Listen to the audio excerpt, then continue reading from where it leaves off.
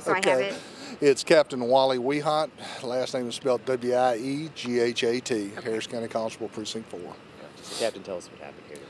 Basically what happened, we had a 20-year-old Domino's pizza delivery man that had just made a delivery here at the apartment complex. As he was leaving the complex, he met a dark-colored sedan. We don't know if it's a two-door or four-door. His description was kind of vague at this time, as you can imagine. Approached, stopped right in front of him. As the vehicle stopped, he saw one black male exit with a handgun, weapon in his hand. As soon as he saw that, he believed he was fixing to get carjacked, put it in reverse, started backing away from the suspect and the vehicle. At that time, the suspect opened fire on him, shooting 3 times at him.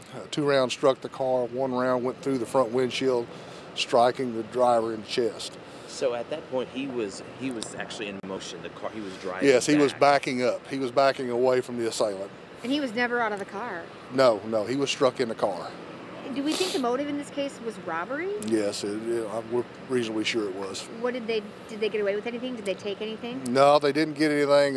When they shot 3 times, of course, there's quite a few people here in the complex. A lot of people were looking on, witnesses and stuff like that, which we're still trying to gather statements. They saw the shooting. Of course, they knew there was a lot of people witnessing it, so they turned and ran. How many people? Was it just the 2?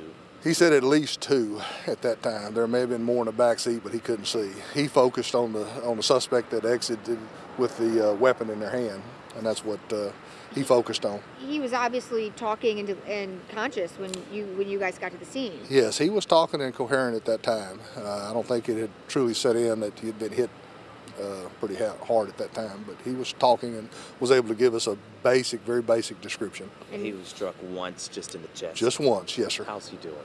He's in serious but stable condition at this time at Ben Taub. And what's the description we want to get out to the people who are going to see the news tonight?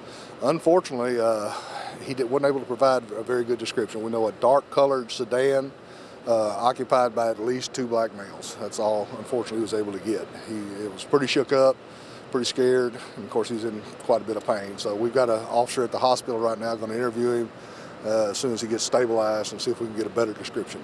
Who called 911? You know, I'm not sure. Somebody probably here at the apartment complex. I feel confident. I was about to say, I'm sure you've spoken with some neighbors out here. You know, what are they saying?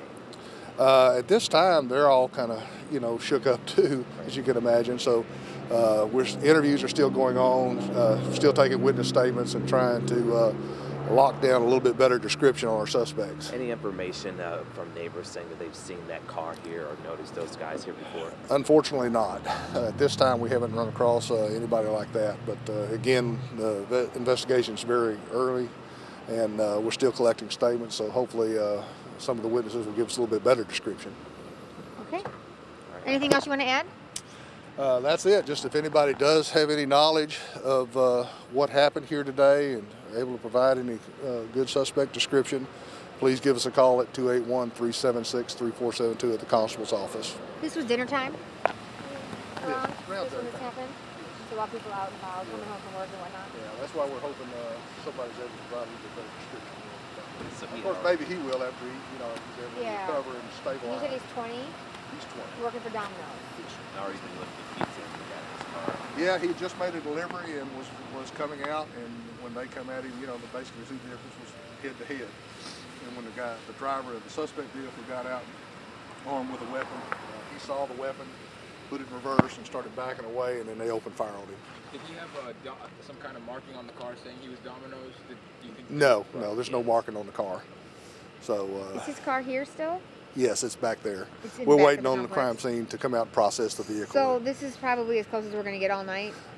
For a while. We've got shell casings in the driveway down there. We don't want them disturbed. We got actually a crushed bullet that went through the car, and we're not sure if it was one that struck him and possibly went through his body or not, but we're going to recover that as well. So we're waiting on crime scene to get out here to do that.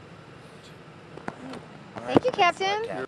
Far up that way. Well, that's where the actual shooting happens, up by the gate. He fled back here to get away from it. So, maybe he spun out. I think he probably backed so far that he turned around. Yeah. You can only suspect. Not that kind of vehicle. No, that's exactly what happened. When he had a weapon in his hand, next to gun, there he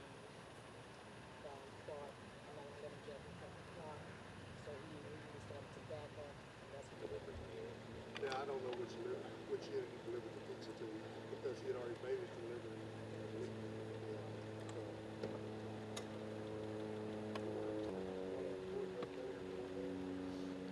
Look real close.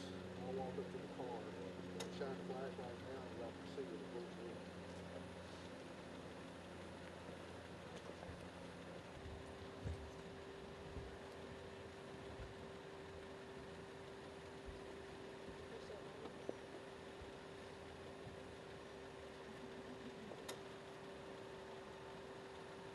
So how long have you been here, Chauncey? Okay. That's maybe why he's Still doing alive. he's doing this. Yeah. Exactly.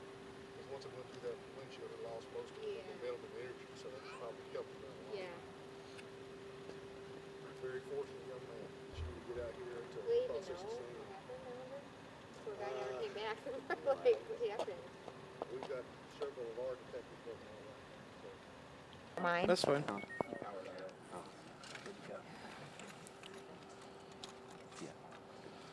What, you good, Chauncey? Yeah. What's your first name?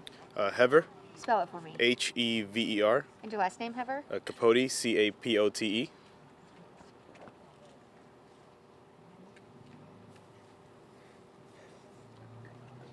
And, Say the name again and spell it, please. It's Hever, Hever. Last name Capote, Capote. and so tell me, you were inside your apartment over there? Yes, I was inside my apartment and I heard 3 gunshots. It was about 3 gunshots, and followed by about 2 seconds later, it was some tire screeching, and that's all I heard. And I came outside. There was a lady that she was being taken into the ambulance, and that's it. That's all I saw. So, I mean, my grandpa, he was on the computer, which is facing the window, and he says he heard the gunshots, and he came outside, and he saw a car, a black car, and he just went back inside and locked the door.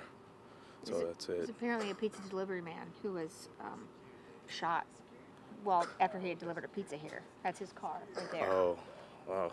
Yeah, I couldn't really make out of it because I wear glasses and I didn't have them. I couldn't really make out if it was a man or a woman, but I did see somebody getting into the ambulance. What do you think about something like this happening right here? It's crazy. Not even a year ago, there was a drunk man that he was mad because he said somebody stole his car, but it turns out that he was so drunk he had let a friend borrow it to go get some cigarettes, and he shot up my truck right in front, right there, same place where that car is.